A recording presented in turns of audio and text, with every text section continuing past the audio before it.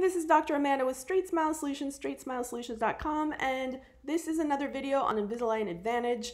You might have seen my previous videos in previous years. I usually update these about once every year or two when something changes, and it has changed. They've broken out this Advantage program into Advantage and Peak Rewards. So if you're watching one of my previous videos, this usurps that video.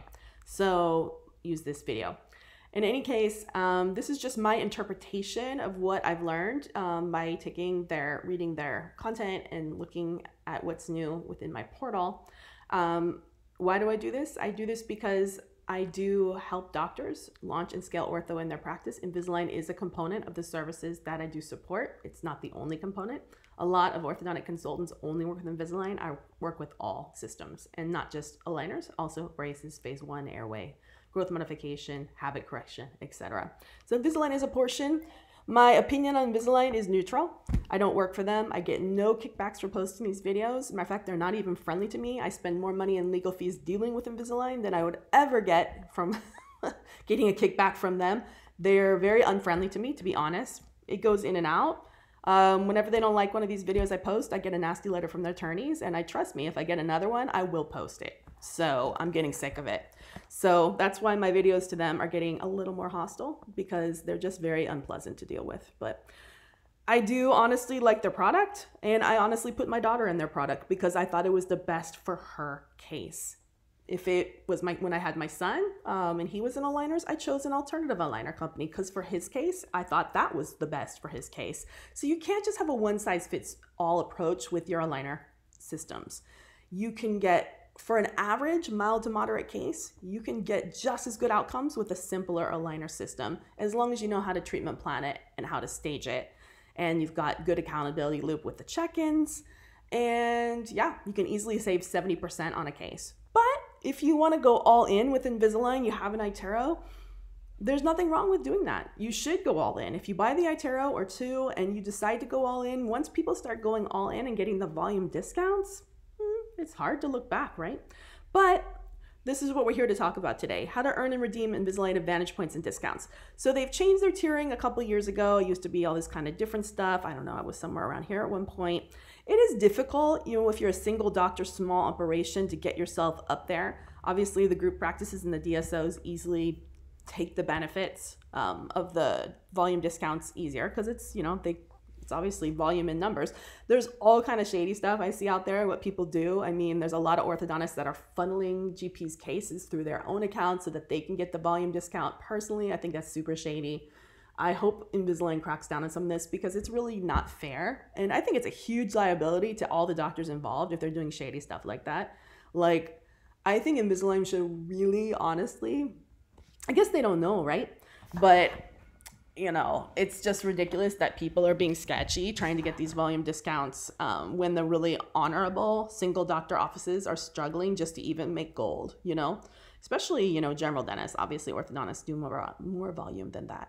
But if the magic sauce is if you can make gold, that's when the good stuff starts, right? So if you want to get your points, you have to do cases. You can't be doing all these light and express and go cases because you're not going to make points doing that. And to be honest, you shouldn't be doing these anyways because they're pretty much garbage in my opinion. Again, this is always just my opinion. Most people I know who are doing these repetitively, they end up losing money because, they're charging less, and then these things go into refinements and you have to pay for them after a certain point.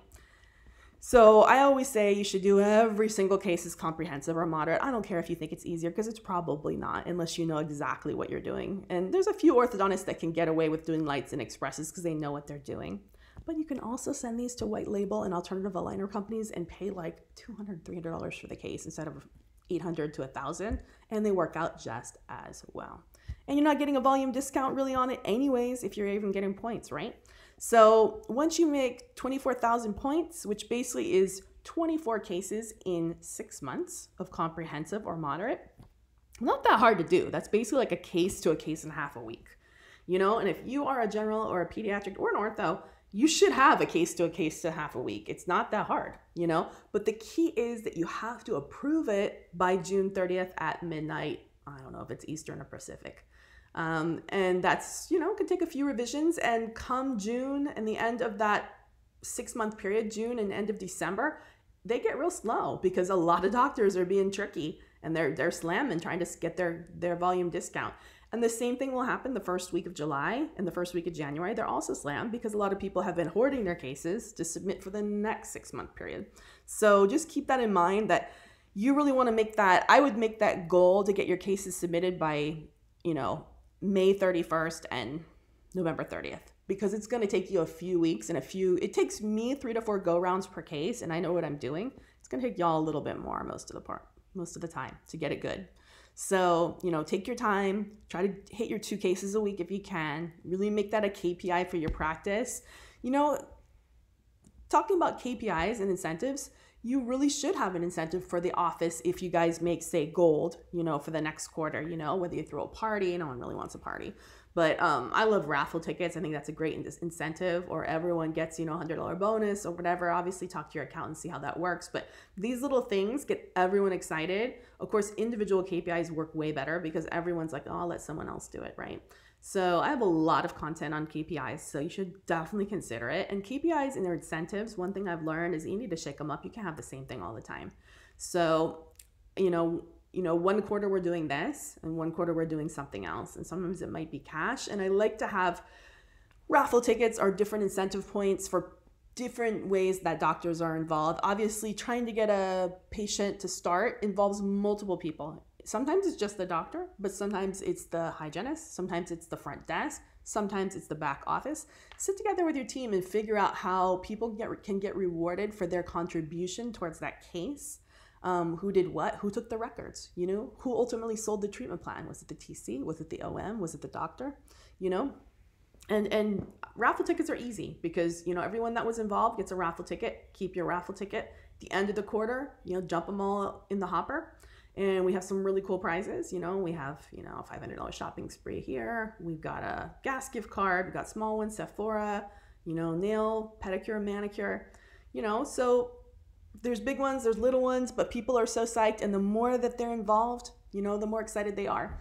And, you know, the doctors, I mean, teams, they see you making a good month, but they're like, well, what's in it for me? So, you know, everyone should get rewarded for contributing, not just your own checkbook as a doctor.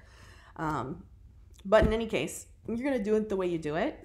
So I recommend just talking to your team and finding out what makes them tick, and go from there. But yeah, you definitely need to opt in to Invisalign Advantage program because getting that volume discount is huge. But remember, you can only redeem it on the more thorough cases. You can't redeem it on Light, Go, or Express cases. So you can always use white label for these. And feel free to contact me if you want to learn more about alternative aligner companies. There's lots of them. They're great. All right, talk to you soon.